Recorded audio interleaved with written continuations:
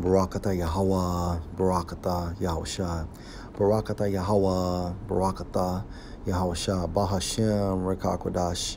Double honor to the apostles, the elders, salutations to you, sincere brothers, teaching in truth and in sincerity. This lesson will be entitled The Treatment of Israelites at the Hands of Esau. My source, presstv.com. And this article is entitled, Wisconsin Black Man Will Need Miracle to Walk Again. Unrest Flares for Third Night. This article was published August the 26th, 2020.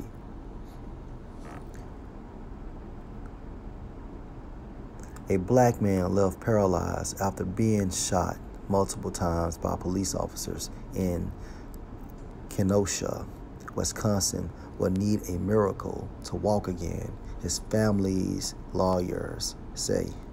Jacob Blake was shot on Sunday afternoon as he tried to get into a gray SUV. Two officers followed Blake while he was approaching his vehicle, and as he opened the driver's side door, one officer grabbed his shirt from behind and fired into the vehicle.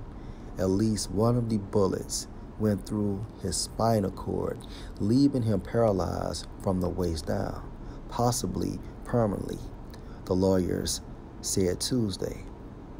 His family believe in miracles, but the medical diagnosis right now is that he is paralyzed, and because those bullets severed his spinal cord and shattered some of his vertebrae, it is going to take a miracle for Jacob Blake Jr. to ever walk again, lawyer Ben Crump told a press conference. Crump went on to say that the family intended to bring a lawsuit to hold wrongdoers accountable. The incident comes as the U.S. grapples with the treatment of Israelites at the hands of Edomite police officers, with protests being held nationwide in recent months against racism and police brutality.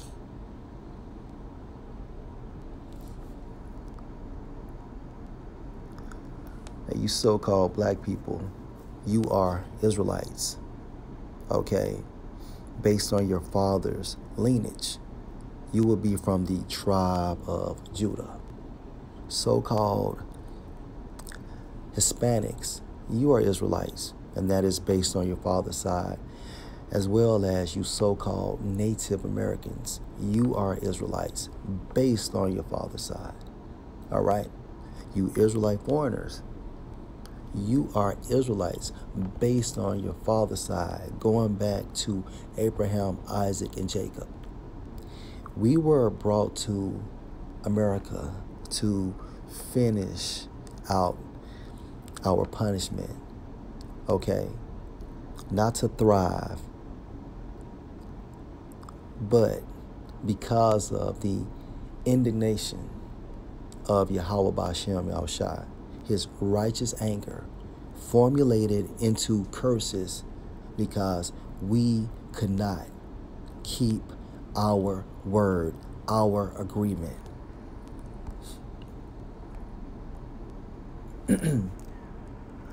This is Deuteronomy 28. But it shall come to pass, if you will not hearken unto the voice of the Lord Yahweh, your power, to observe to do all his commandments and his statutes, which I command you this day, that all these curses, and when you explore curses, it means anger, shall come on you and overtake you. Verse 23, and your heaven that is over your head shall be brass. Heaven. Our heaven at this time frame is referring to the blessing of Esau. shall be brass. When you go into this term in the Hebrew, it means uncertain. Okay, for example, this Jake by the name of Jacob Blake was shot from behind, and now he's paralyzed. Before this incident happened, he would have never thought that. Going into the validity of the scriptures, and the heaven and your heaven that is over your head shall be brass, uncertain. You here today, you gone tomorrow. Always bad things tend to happen within Esau's kingdom. And your heaven that is over your head shall be brass, and the earth that is under you shall be iron. Iron is going into what? Oppression. We are oppressed because of this system. And this is due to spiritual confinement that Yahweh Bahashem Yahushua has designed. Only the Edomites and the other nations can truly elevate within this kingdom, the blessing of Esau. It was designed for Esau, so-called white people, to be blessed.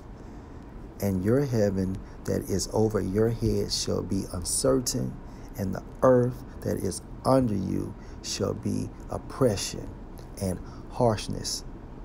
When you explore iron in the Hebrew, another definition is harshness. Okay.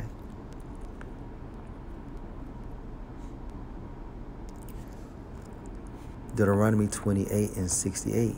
And the Lord Yahweh shall bring you into Egypt again with ships, by the way whereof I spake unto you, hence prophecy. You shall see it no more again, referring to our land, for a period of time. And there ye or you shall be sold unto your enemies, the Edomites, for bondmen and bondwomen, meaning what? Slaves. And no man shall buy you. Right. Can no man in the flesh save us out of this spiritual predicament? Only Yahushua. Only he can save us. And this is the will of our Father Yahweh. Okay. That is the reason why Yahushua is identified as he is the Savior, or he is the deliverer. And it starts with the elect out of the nation of Israel. Okay. Then it trickled down to the 2/3, because eventually they will be saved, going into the kingdom of heaven. But let's stick to the point. We were sold to our enemies as slaves. Okay. Although the Most High gives crumbs, but we still catch hell here due to the curses. And only our nation, okay, are affected by the curses.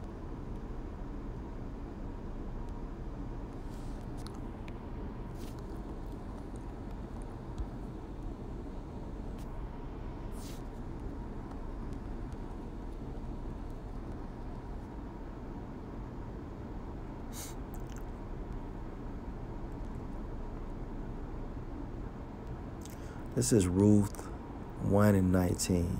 So they too went unto Salakia. So they too went until they came to Bethlehem. And it came to pass when they were come to Bethlehem that all the city was moved about them. And they said, is this Naomi? And the two is referring to Naomi and Ruth. Verse 20. And she said unto them, call me not Naomi, call me Mara, For the Almighty have dealt very bitterly with me. This is where you get the origin of America. Okay, from Mara.